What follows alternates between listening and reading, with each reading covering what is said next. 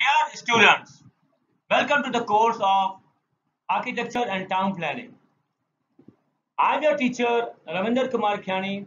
I'm an architect, an urban designer, an urban planner, an assistant professor at Department of Architecture and Planning, NIT University of Engineering and Technology, Karachi, Sindh, Pakistan.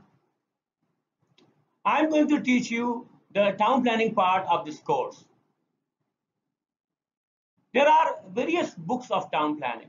The course content which is offered in this department at NIT University, there is no single book through which we can learn this course.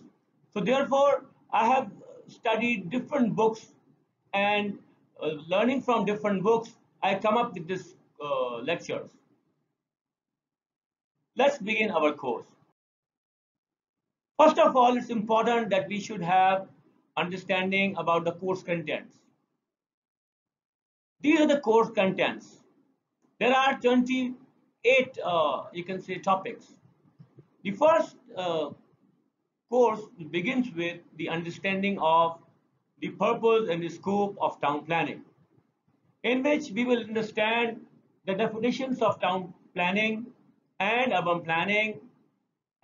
design, and we will look at the trends of urban growth, how cities grow over the period of time, and then what are the objectives of sound planning or sound urban planning or appropriate urban planning. Then we will look at the modern urban planning in Pakistan and abroad. After understanding the purpose and scope of town planning, we are going to study the information required in town planning. Because town planning is the work of not a single person, but there are variety of people, variety of professionals involved. And there are various activities that are conducted within the subject of town planning. For example, maps. The first and foremost important thing in town planning is making of maps. How the city is mapped. So mapping techniques are important to understand, and that is the first information we require while understanding the town planning. Then we must know the natural resources. The natural resources that exist in any city or town, or we have a natural area where we are going to make a new town. And then we look at the economic resources. So while planning, we need information about the natural resources and economic resources. So as considering these two things, we plan the town. Then we look at the legal and administrative problems because city is a growing entity. Over the period of time, it grows and expands. And with growth exists the population growth as well as the economic growth and the physical expansion of the city. So there occurs variety of administrative problems because in urban areas, in cities, people are more and land is less and the resources are less and economic resources are to be generated in a city. Then we will look at the topic of civic survey, with how the city is surveyed and information is collected from the city about the people, about the natural resources, about the economic resources, and the other, you can say, situations or different physical conditions of the city. And then the third theme of this course is understanding the urban ecology. Urban ecology, first of all, we must know what is ecology. Ecology is the balance in nature. So understanding urban ecology means understanding the balance in the nature of the city, which means that how the people are living in the city and what are their needs and wants, and on the basis of those needs and wants, what is the existing situation. Then we look at the need and scope of the comprehensive plan. The scope of comprehensive plan is like a master plan that how the city will grow over the period of time for the next decades. Then we look at the phases of planning, how planning is done in different phases, and principles of planning. What should be the principle? For example, we can say that the health is the basic issue for everyone. So we design the city by considering the health conditions. So principles of planning are important and we have to understand. Then in the city, it is very important that we should have an understanding about the communication. So we look at the communication aspect of the city that include the rail transport, the road network, the airport, port and harbor facilities, the street traffic and design. And the last theme that is to be studied is urban zoning and land use control. In urban zoning and land use control, we will study about the parks and recreational facilities, the location of public and semi-public buildings, the civic centers, the commercial centers, the local shopping centers, the public schools, the location of industry and residential area, the layout of streets and road crossing and lighting, the community planning, suburban development, slum areas and their upgrading. So, because city is having different kinds of spaces and different kind of people, so we need to make zones. For example, the residential zone should be separate from the commercial zone, and the commercial zone should be separate from the industrial zone. Similarly, there are various kinds of buildings and where these buildings should be located in the city, because every day people have to do different things. For example, if you are a academic person, if you are a job going person, then you must know that where the commercial area should be located for where the people go for job. And if you are a student, then you must know about the location of the schools and the colleges, because every day people have to move from one place to another. Though now situation has changed nowadays, but even then one has to make the appropriate location of every activity of the city, so a city can be developed properly. And then there are suburban areas and slum areas or kachibadis in the cities, which are illegal settlements, and this is a major issue in the city. So we also look at the issues of the city and how to deal with these issues and how to properly or appropriately zone the urban area and control the land use which exist in the city. Let's go ahead and start our course. First of all, we must know what is meant by urban and rural. The urban means related to cities and towns, and rural means related to villages and hamlets. Therefore, the urban is a geographical area distinct from rural, and rural is a geographical area distinct from the urban. Now, what are these characteristics of urban area? What are the characteristics of rural area?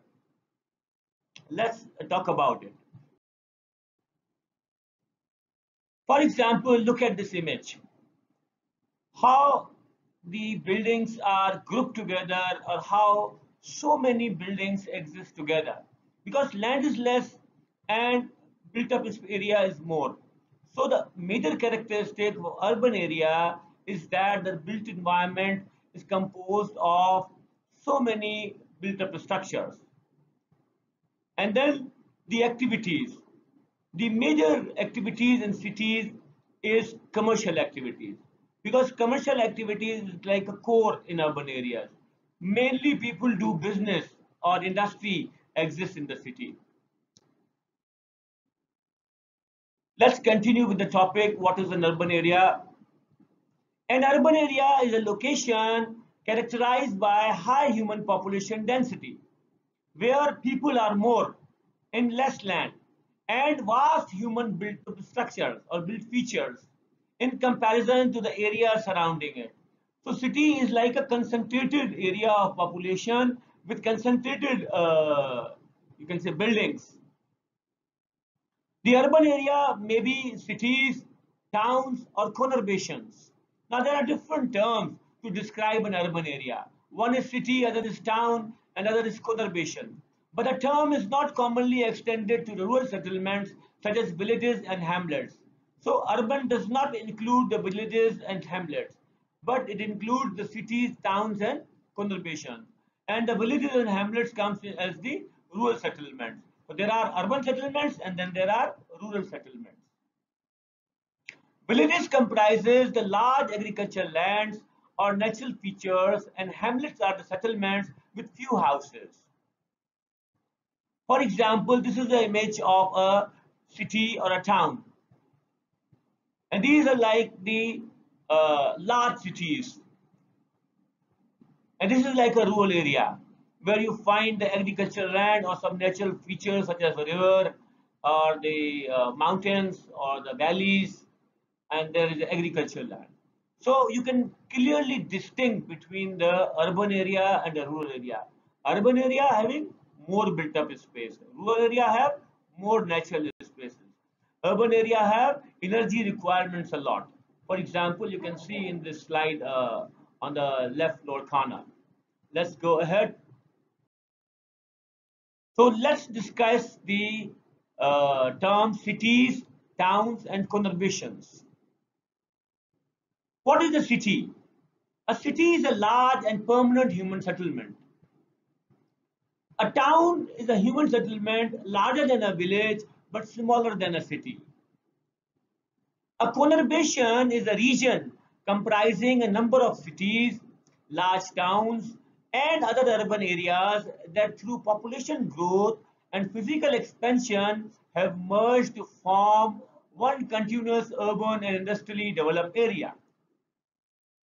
Let's look at this image. This is an image of Karachi. Here you can see that there is a large permanent settlement, and there are, you can say, various built-up structures. Some are low-rise, some are medium-rise, and some are high-rise.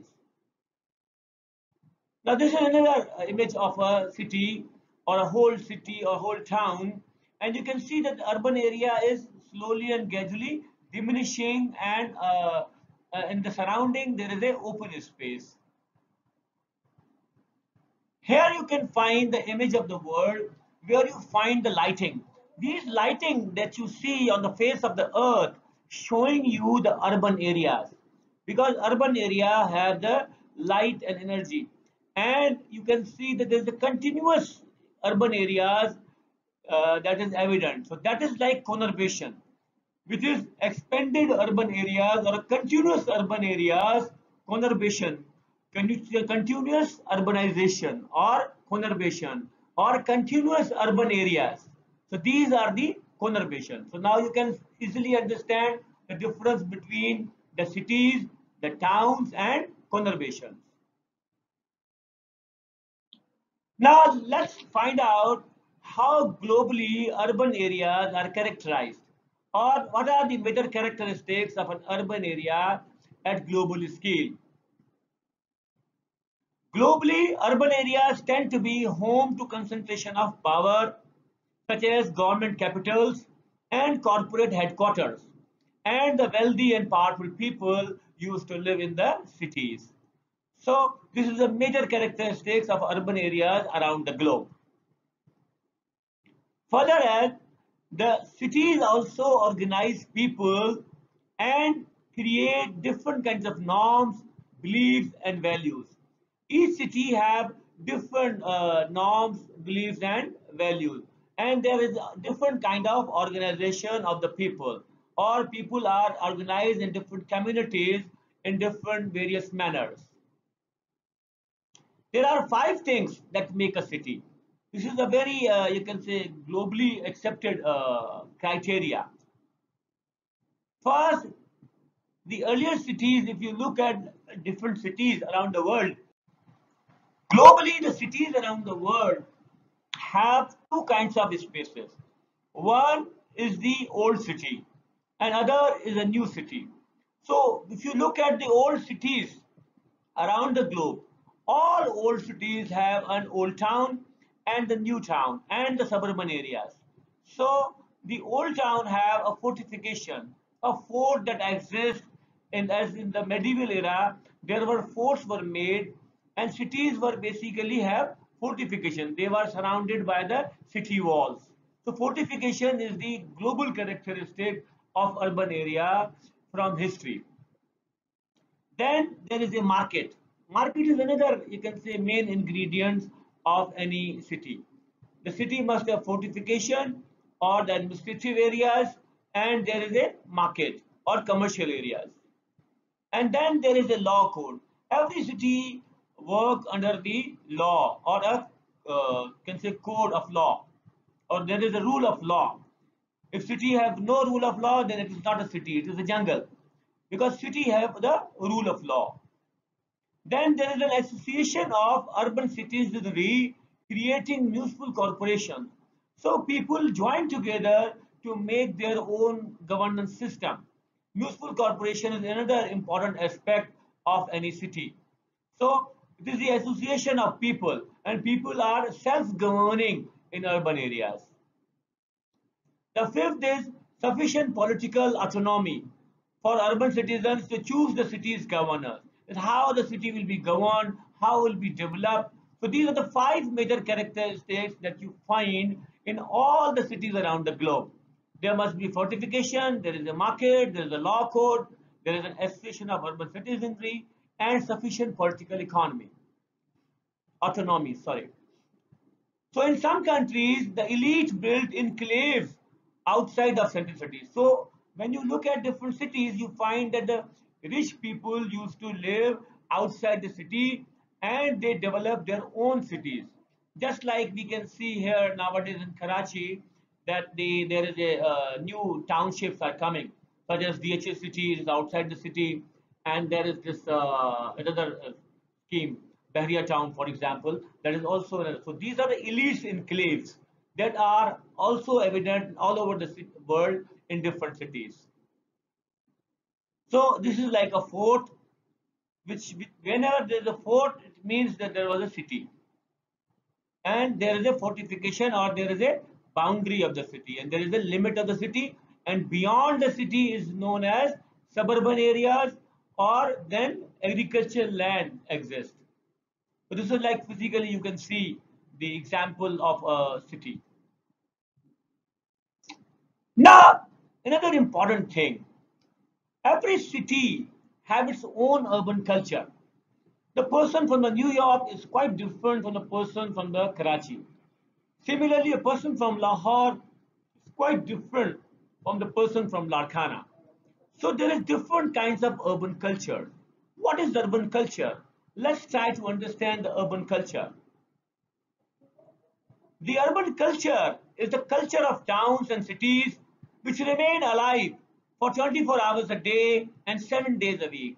The city never sleeps. It is a saying that all over the world, cities never sleep because people used to work and they are going to enjoy, but everywhere you cannot say that all the citizens when they go up in the morning and sleep in the night. City also have the night activities.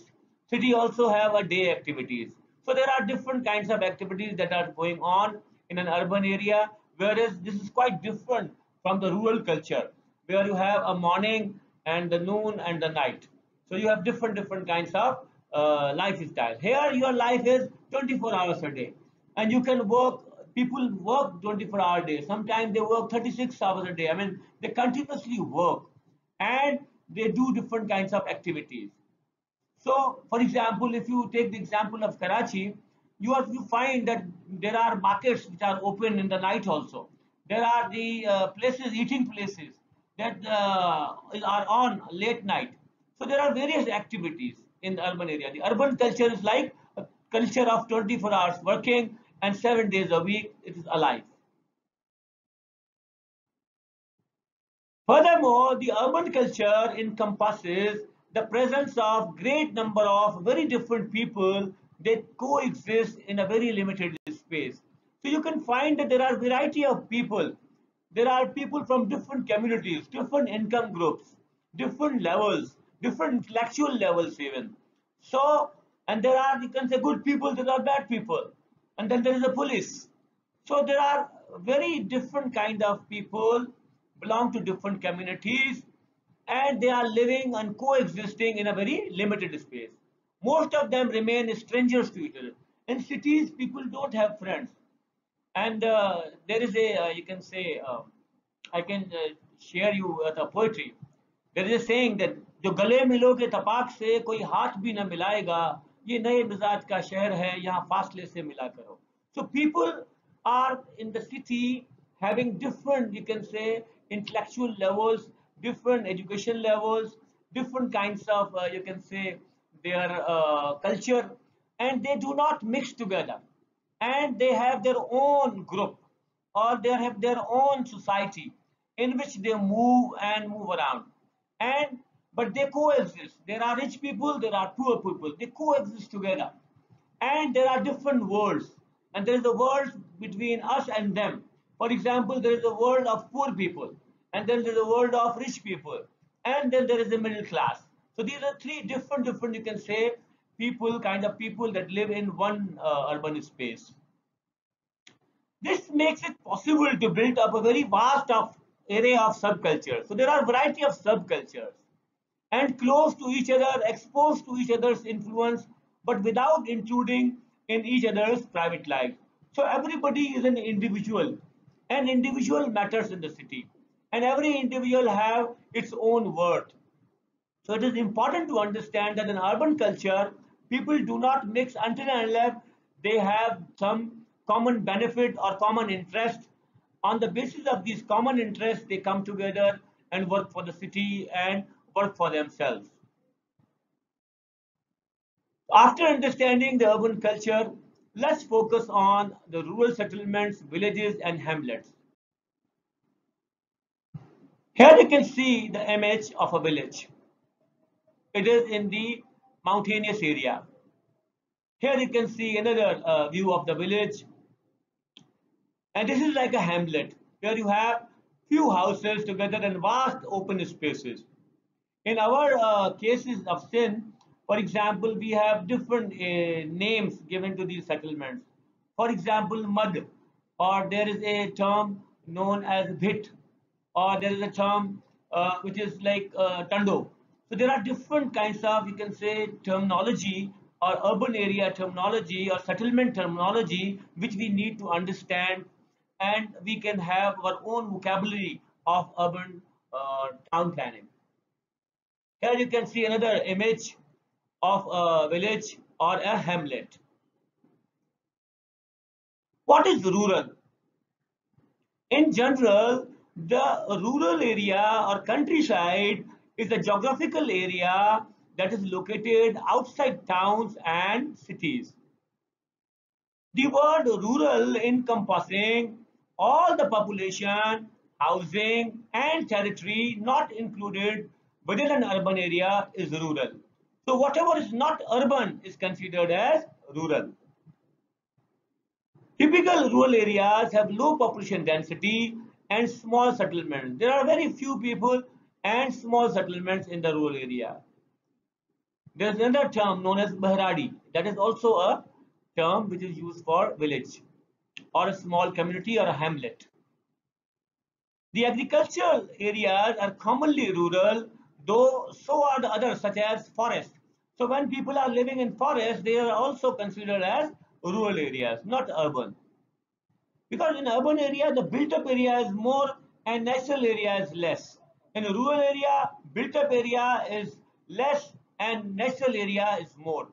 So different countries have various definition or varying definition of rural for the statistical and administrative purposes.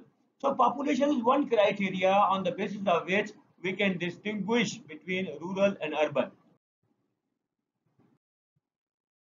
What is meant by rural settlement and village?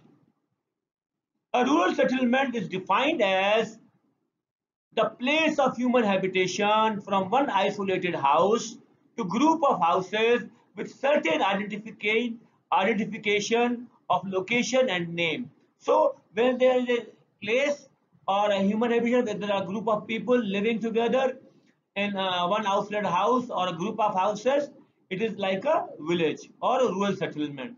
And it must have some location, it must be located on the map, and it must have a name. That is the important thing to define the rural. On the other hand, as per definition of Board of Revenue Sindh, a village is defined as the place of human habitation having at least 10 houses.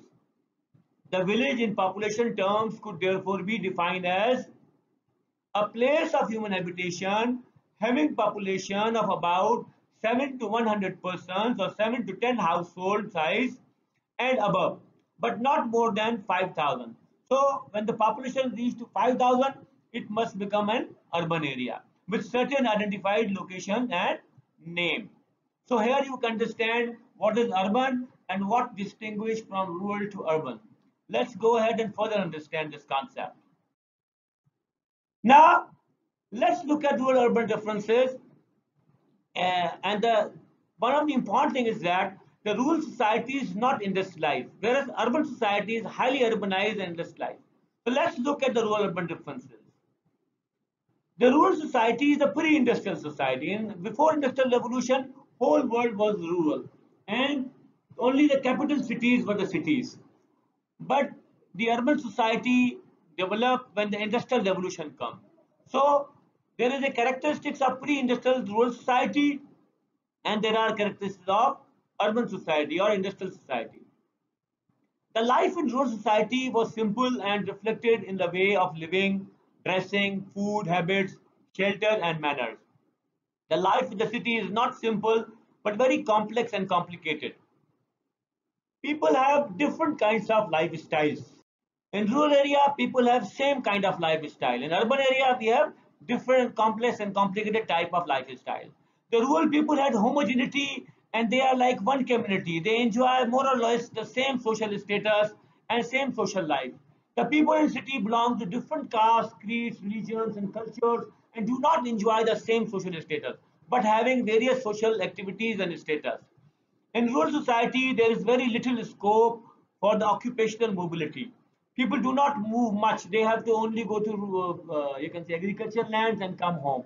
But here you have different kinds of job and different parts of the city, and you have to move around here and there in the city. So in cities, there are many occupations, so occupational mobility is quite frequent in urban areas. Furthermore, in rural areas, family played a very significant role and predominant role. Its hold are very strong. The family values are very strong in rural areas. In cities, the hold of families is not as strong, and many functions which are the families used to perform are taken away by their institution and institutions. For example, the birthdays. Usually, the people celebrate their birthday in the you can say restaurants, not in the home. So this is like quite different. But in rural area, this is celebrated at home. So in villages, there is no fast change and as such no necessity for social adaptability. In the cities, there must be fast mobility and adaptability to suit the changing fast life because everyday city is changing.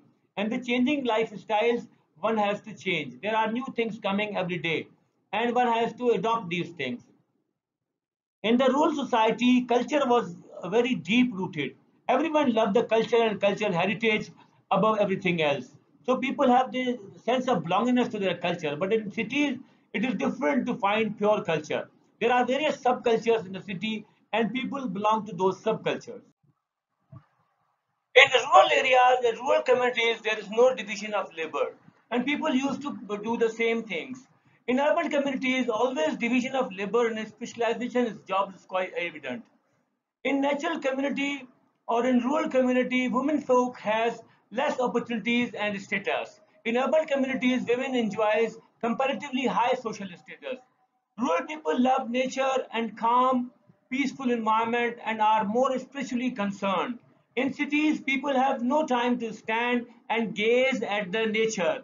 They are not much spiritual but more of a materialistic nature. There are few chances to provide employment and incentive to unemployed by society in rural areas, whereas the cities provide both incentive and employment to people and respects ability and judges people's worth. Finally, let's look at a 2-minute video about the rural-urban differences.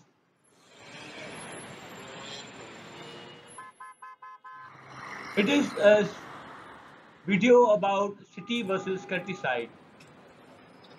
As you can see, the city is having a hustle bustle of people and vehicles, whereas in countryside you find a calm and wilderness and agriculture areas.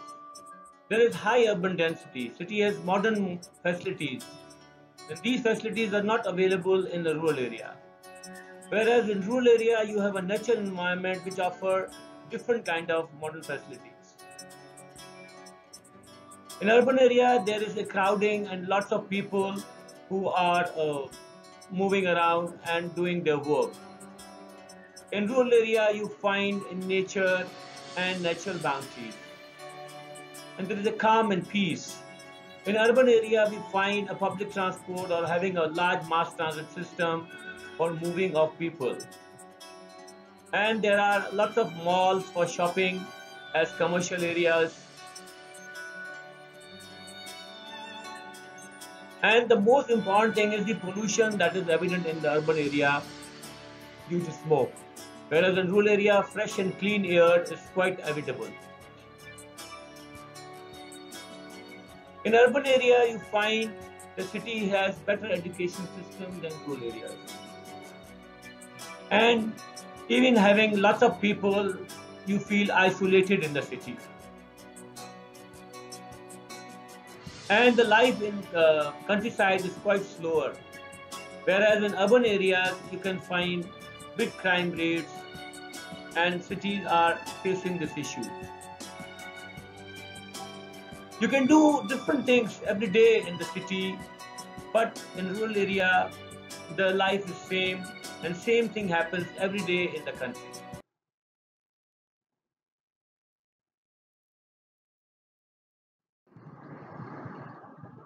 Finally, it is important that we should acknowledge all those people who are behind this lecture, because all the done that is done by one person is not actually done by that person, but there are people behind it. So for this lecture, I have gone through all these books and articles, and that is given as the references. So I recommend you to read from these. These are all available online. You can read from that. And thank you very much.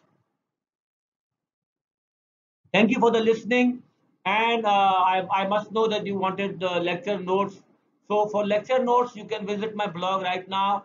That is www.townplanninglectures.blogspot.com. You can go on this site. You find that there are lectures from one to end. All lectures are uploaded earlier, and you can read this blog. And in the blog, you can read all the lectures which are available for you to understand. Thank you very much once again, and see you in the next class. Good luck and goodbye.